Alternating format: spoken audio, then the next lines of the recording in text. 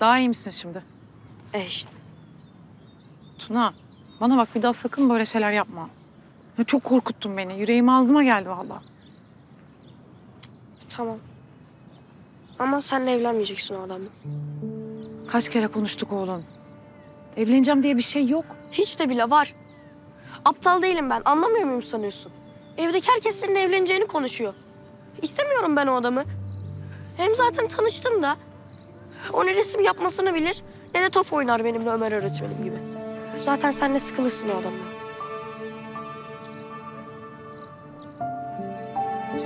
Kendini tuvalete kapatmış. Zar zor çıkarttılar. İzin verdiler bugün.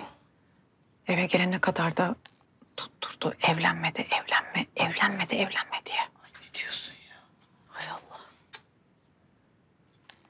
Acaba diyorum ki bir müddet görüşmesem mi Erdal'la? Sen niye hemen telaşlanıyorsun ya? Böyle yani olayın sıcaklığıyla olumsuz düşünmeye başlıyorsun. Kızım zaman ister bu işler. Alışacak elbette. Yani hem ne yapacaksın sonrasında? O büyüyecek, gidecek. Sen bir başına yalnız mı yaşayacaksın koca bir ömür? Kim arıyor? Ceren arıyor. Efendim Ceren? Ya kaçıyorsun, otur şurada konuş ya. Alo canım. Ya meşgulsündür, seni fazla tutmayayım. Nisa için aradım. Hı. Dinliyorum. Bu akşam işe başlayabilir. Ramazan olduğu için restoranda çok yoğun değil zaten. Zorlanmadan ufak ufak öğrenmeye başlar. Ha bu arada Gamze. Abisi burayı biliyor artık. O yüzden ben bizim diğer şubede işe başlarsa daha iyi olur diye düşündüm. Sen de adres var verirsin zaten. Ha tamam. Ben ilgileneceğim.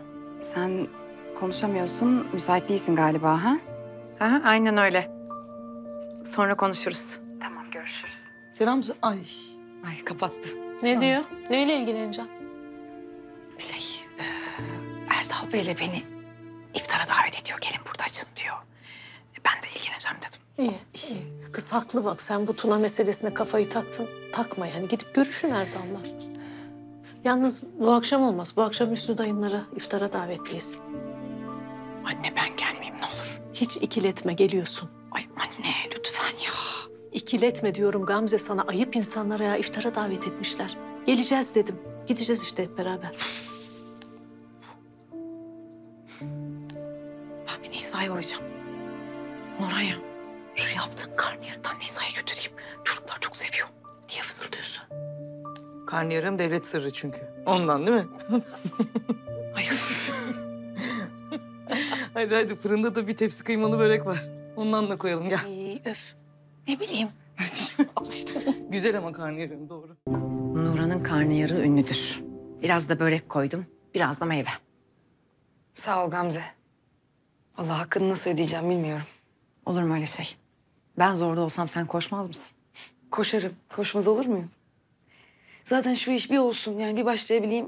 Sana çok güzel yemekler pişireceğim. Vallahi söz. İşte ben de tam onun için geldim. Otur. İş için. Evet.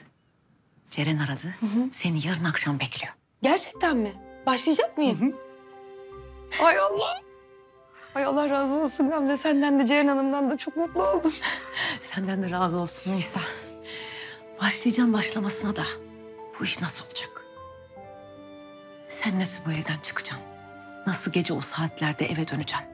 Merak etme. Sen de merak etme. Ceren Hanım da merak etmesin. Ben yani çok dikkatli olacağım. Bulmak zorundayım bir yolunu. Dikkatli olurum. Sadece son otobüse yetişebileyim yeter. O konuda Ceren sana yardımcı olur. Hiç merak etme, rahat ol. Ay. Hadi bakalım.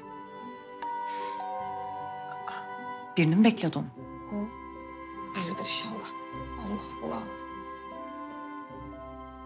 Aa. Şükran. Sen bu evin yolunu bilir miydin? Hayrola? Aşk olsun Nisa.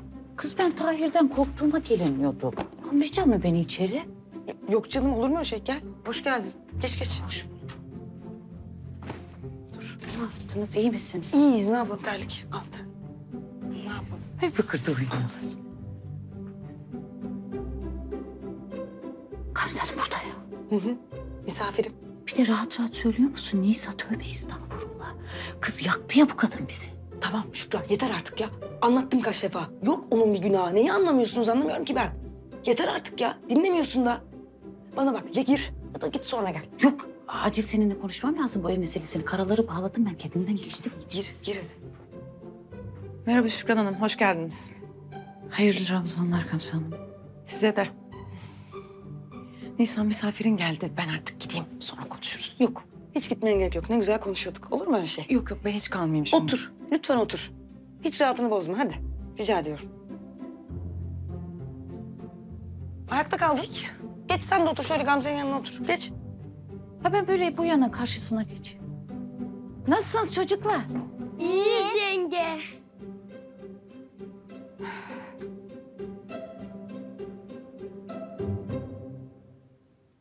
Şükran.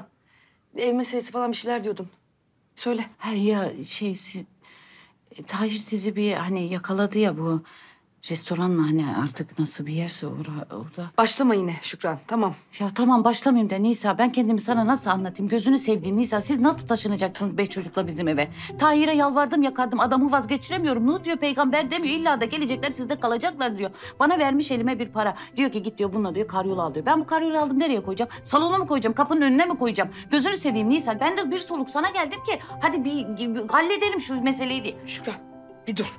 Bir nefes al. Bir tıkandın iyice bir dur. Kız ben zaten tıkanacağım kadar. Gelme bize. İkna et Tahir'i.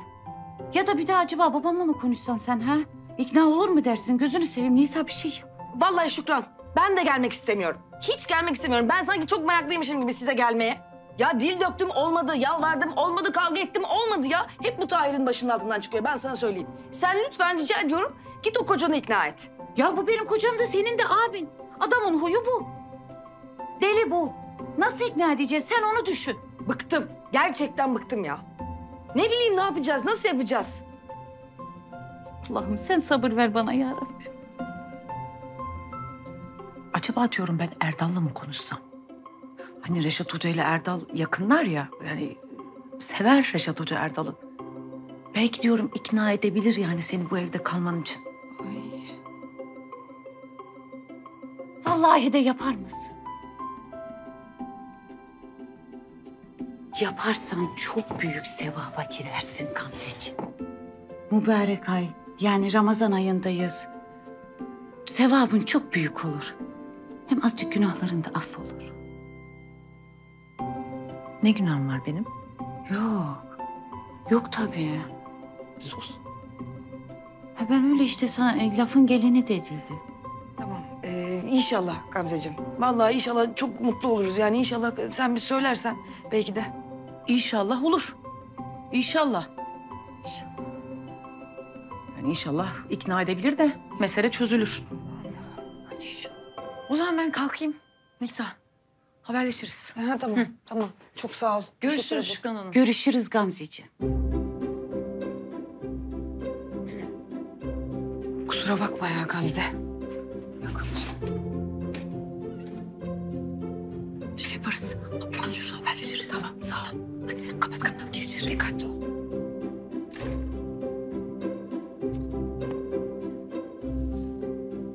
Aa, ne yapıyorsun? Kız, ay ben niyetliyim ya tövbe. Estağfurullah, iyice aklım gitmiş. Gitmiş. Gitmiş evet. Yani bakıyorum da çok güzel kadın bu Gamzeciğim. Hani bir erkek böyle baksa tutulur mu? Tutulur Allah için yani. Ben Ömer'e hak vermiyor değilim biliyor musun? Veriyorum da hani olacak gibi değil tabii. Yok olmaz tövbe. Ne diyorsun sen bu işi halledecek mi sence? Bak neye başladım ben? 41 gece 41 Yasin. Gerçekten başım çok ağrımaya başladı ya. Okuyayım mı seni de? Acık başın geçer.